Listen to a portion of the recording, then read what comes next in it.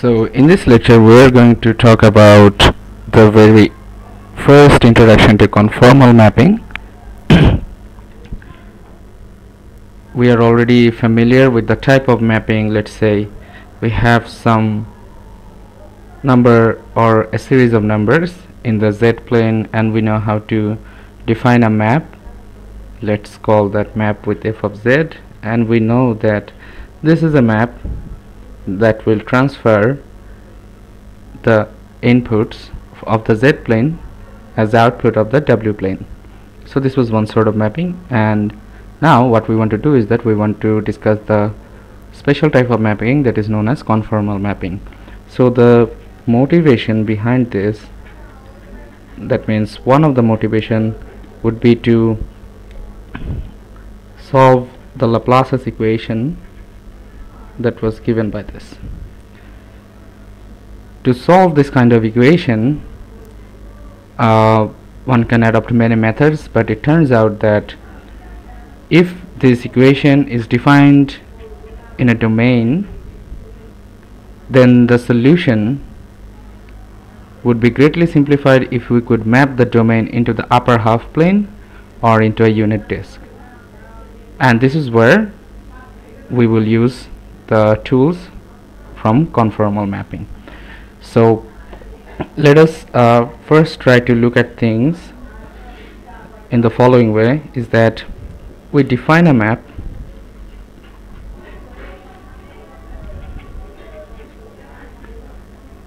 that is given by w is equals to f of z like this, but we haven't really specified what type of mapping this is. That means whether this f of z is analytic or it's non-analytic and so on, and this is where we will put in some restrictions and we will see that we will get some very interesting outcomes.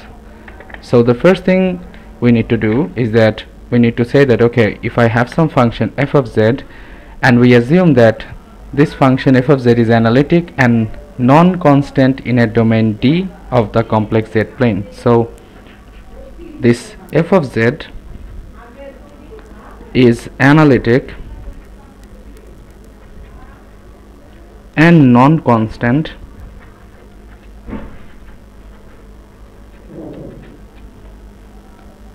in a domain D of the z-plane or the complex z-plane, whatever you want to call it. If this is the case, and for any z belongs to this domain, that means any point inside this domain,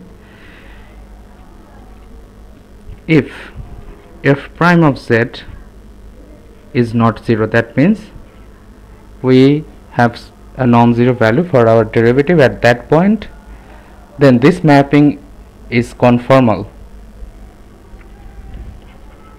Then this mapping, by this mapping we mean that w equals to f of z is conformal, which means that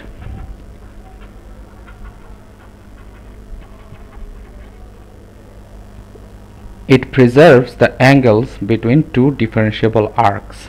So this is something new, that means it's a piece of new information. So let me highlight this thing with a different color. That is, it preserves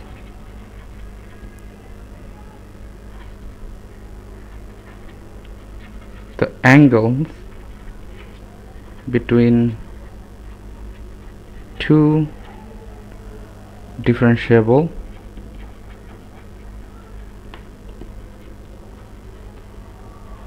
arcs. So what does this new piece of information tells us? Let's try to draw them. Let's say this is the z-plane and this is the w-plane, and let's say I have two curves. Let's say one of them like this, and I can have another curve like this, and let's say this is a point where they intersect, and I can draw two tangent lines like this. small tangent lines. And now what we want to do is that we want to map this whole picture over here into the W plane, and let's also denote the angle between these two curves, these two tangent lines is theta on the Z plane. If we map this picture on the Z plane to the W plane, then again we can get two curves like this, and let's say this is now their intersecting point, and if you draw two tangent lines like this, then this theorem tells you that the angle would still be theta. So this is what preservation of angle means. So this is known as the preservation of angles. Now how do we prove it? We prove it using the following way. At first we will try to look at what happens to these tangent lines as they get mapped via this W equals to f of z relation. That is the first thing we want to see, because if we can analyze what happens to the angle or this argument, let's say this is the argument, some theta 1, what happens to this theta 1, then by a similar analysis we would be able to find what happens to this theta 2, and from there we can actually see that what will actually happen. And let's call this theta 1 prime in the mapped frame and theta 2 prime like this. Okay, so the first thing we want to see, how do these tangents rotate under this mapping criteria. So what we can do is that we know that if we have a curve on a complex Z plane, we can use some parameter to represent that curve. So a curve on Z plane can be parameterized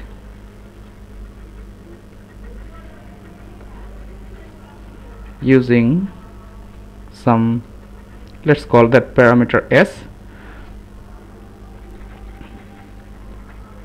parameter as z equals to, z of x, it should be z of s, because we are representing the curve in terms of the parameter. So this would mean that x and y, both of them can be written in terms of s. Circle would be a very good example, because if you take theta as a parameter, keeping the radius constant,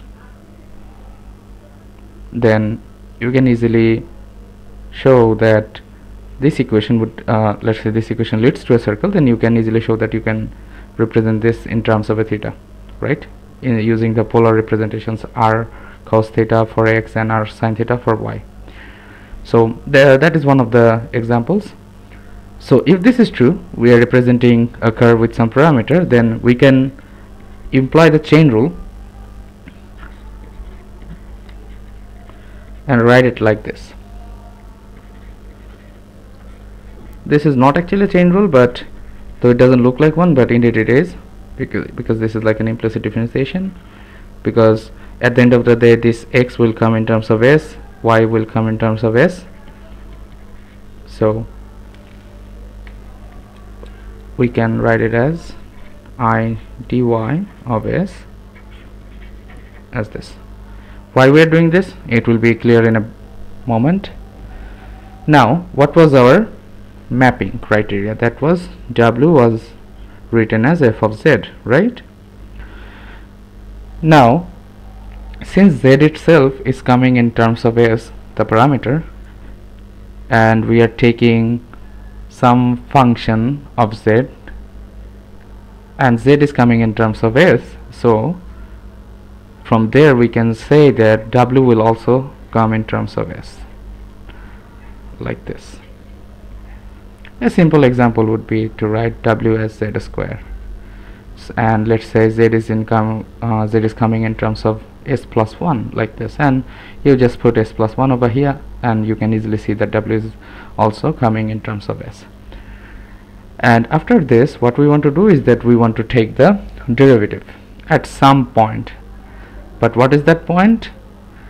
That point would be some s naught. That means we are fixing the value of some parameter at a certain point. So if you look at our picture, and if you look at this intersection points, though this is the z plane in terms of x and y's, and let's say this is w plane in terms of u and v, this point x0 y0 would correspond to some s0.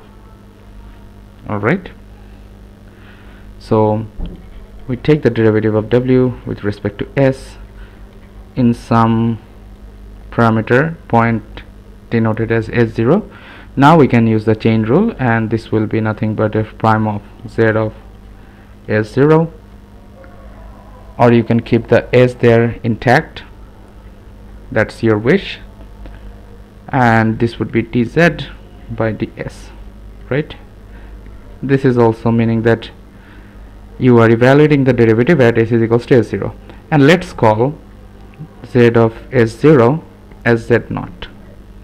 That means this is just x0 plus iy0, or x0 plus ix iy0. So why are we doing all this? Why are we taking derivatives? Because remember,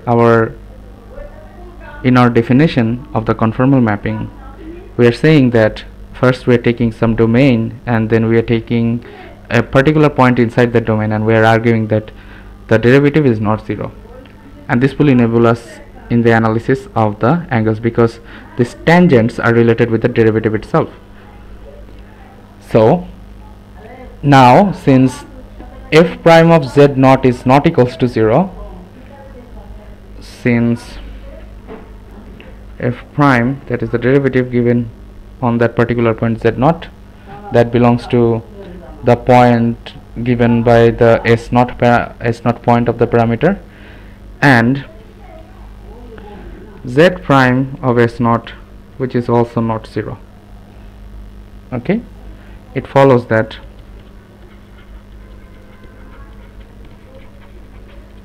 this guy over here, that means dw by ds at point s is equals to s0, which is written as w prime of s0, this is also not equals to 0, right? So what we can do is that we can write this line, which we label as equation 1. We can rewrite 1 as w prime of s0 is equals to f prime of z0 z prime of s0, right? But you have to be careful about doing these derivatives, because this f prime is telling you that this is a derivative with respect to z, while this z prime is actually telling you this is a derivative with respect to s. Alright, so these are the things you need to be careful about. Now consider this, the argument of this w prime at this point is 0. This should be equals to argument of f prime of z0 plus argument of z prime of s0. Why? Because if you have two complex numbers written as z1 z2 and you take the argument of it, this is just argument of z1 plus argument of z2, and this is easily provable, as you saw in the first week's lecture, that if you just represent them in polar form, the arguments add up.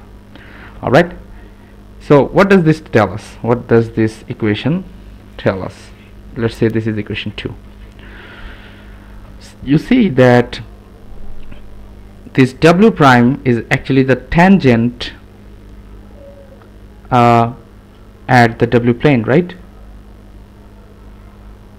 This is what it gives you, because if you recall from real variable calculus, that once you find the derivative at a particular point, you can then use that derivative to find out the angle that a particular line is making with the positive x-axis.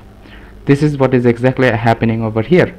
So this w prime, that means the argument of this w prime, is actually telling you that the angle that this tangent, let's say one of these tangents, made in this W plane is equals to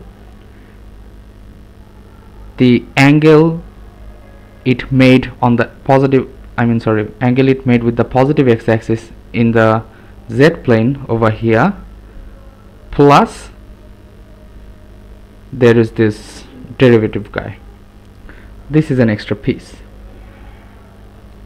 Okay, so that means, let's say we are analyzing for this curve, this tangent, and let's say it made an angle of theta 2 in the Z plane, and in the W plane it made an angle theta 2 prime. So according to this analysis, theta 2 prime would be theta 1 plus the argument of f prime of Z naught. That means it's getting rotated by this amount. Alright, and once you consider this, the rest of the analysis that conformal mapping preserves angle is pretty straightforward. Is that this is an analysis for one of the curves. So as you can see, I draw two curves that intersect at some point, and that point is given by Z naught in the Z plane. It is represented with the parameter by S naught, right? So you can do a similar analysis for the other curve, and for the other curve, let's say we are writing the other curve as not W equals to, but let's say some G. So similar analysis would yield the result that this G of S naught, since they are intersecting at that point Z naught, which is represented with the parameter S naught, so this will be equals to f prime of Z naught, and here you will have Z prime of S naught, right? And if you want to distinguish that this is actually for the second curve, you can always put as Z1 over here. Okay, and now again you can take the arguments of this guy. Argument of this whole thing would be equals to argument of f prime of Z naught plus argument of Z1 of S naught. And then if you call it equation 3 and you subtract one from the other, so you would have argument of G of S0 minus argument of W prime S0 equals to argument of Z1 S0 minus argument of Z prime S0, right? So this is the if you write in terms of theta, so theta 2 prime was this, so theta 1 prime, sorry, this should be theta 2, and theta 1 prime would be given by theta 1 plus argument of this, the same quantity. And you can easily see from here that theta 1 prime minus theta 2 prime is equals to theta 1 minus theta 2. That means the angle between them is now conserved.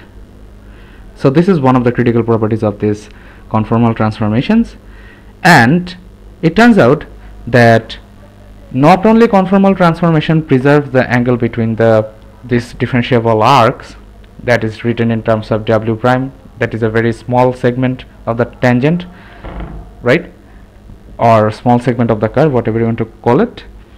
It also magnifies the points near that Z0 point. What I mean is that if you want to write it as a theorem, it says that if our f of z is analytic, this is analytic, and it is non-constant over some domain D, and for any point z belongs to D where f prime of z is not equals to 0, just like we defined conformal transformation, this transformation W equals to f of z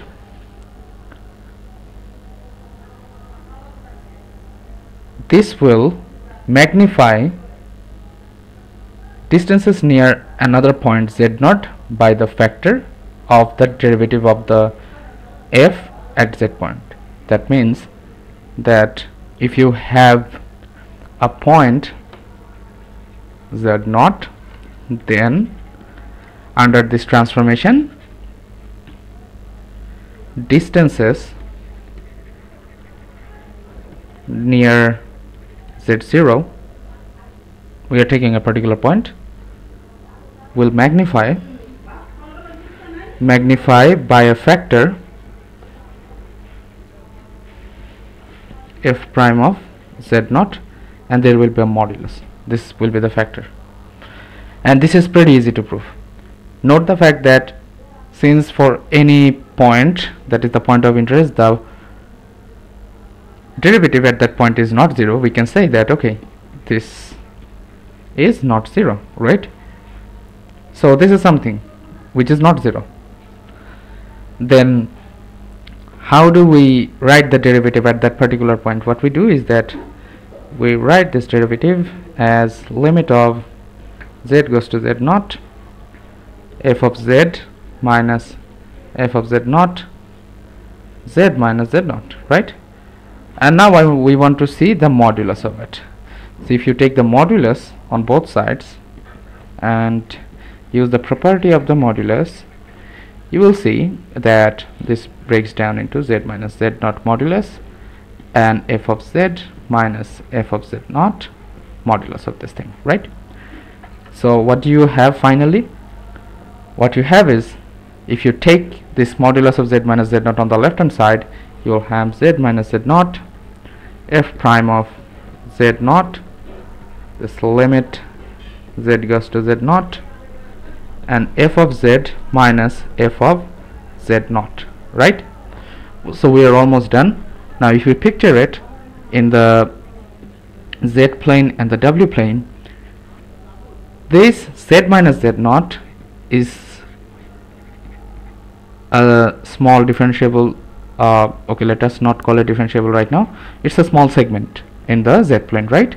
And this f of z and f of z0, these are 2 points in the w plane. So this is a small segment. Why am I calling it a small segment? Because the z0 would go to the z would go to z0, so that's why I'm calling this a small segment. So what this equation is telling you is that the segment on the w plane is equals to some factor, this is the factor, times distance on the z plane between these 2 points. So that's why we are calling it that it gets magnified. Alright, so if this segment looks like this, it will be a bit bigger, or it might shrink down as well. So these are the 2 key properties of a conformal transformation or a conformal mapping. Now I want to end this lecture with a very simple example, is that how we can get used to the basic algebras of this conformal mapping. One example would be, let's say that we are defining some transformation 2z plus 1 by z, something like this, and what we want to show is that it maps the exterior of a unit circle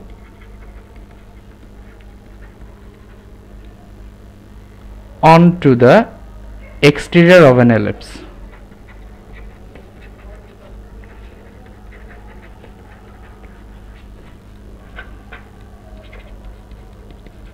Ellipse which is given by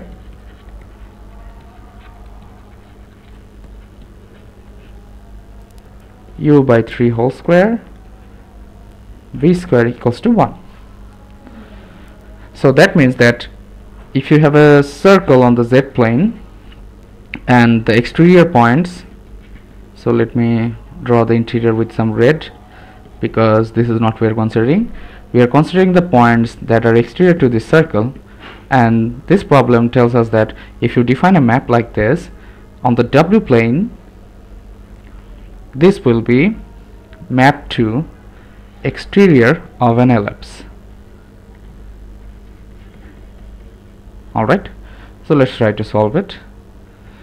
So we can write Z as, so this is the solution, Z as x plus iy, and we just put it over here and see what happens.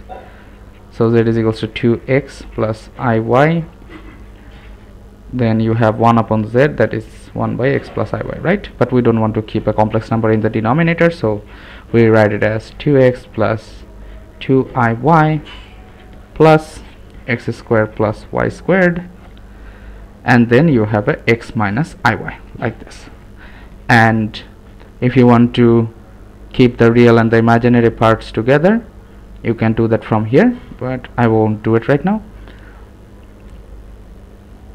And there is another thing that you can use to simplify your life, is that you see that it's telling you the problem, that is, this is a unit circle and you are considering all the points exterior to that circle. Alright, so at the boundary of the circle you have x squared plus y squared equals to 1. This is the boundary. For the exterior you actually have something like this, x squared y squared greater than 1, because the boundary itself will be an exterior, and for interior you will have something like this, less than 1. So you can use this condition over here and simplify this thing a little bit. So this will give you actually 2x plus 2iy plus x minus iy, and then you do the algebra. This is just telling you this is 3x plus iy, and this is what w in terms of x and y, right? But w itself is a function of complex variables on the w plane, so you can write it as u plus iv. That's what we are interested in, that we want to see what x and y turns out in the uv plane. So u should be written as 3x, and y should be, sorry, not y, it should be v, and v should be written as y, right? So what you have is x equals to u by 3 and y equals to v. Now the exterior region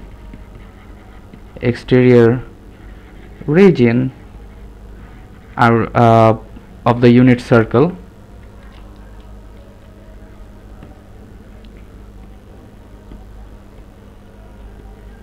is given by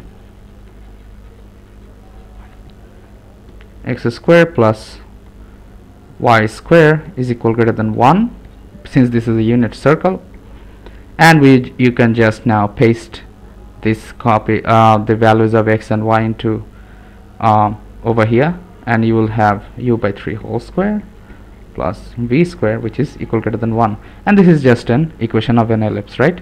Because if you take the saturated case where this whole square plus v square equals to 1, this will represent an ellipse, and the greater than symbol will actually mean the points outside the ellipse.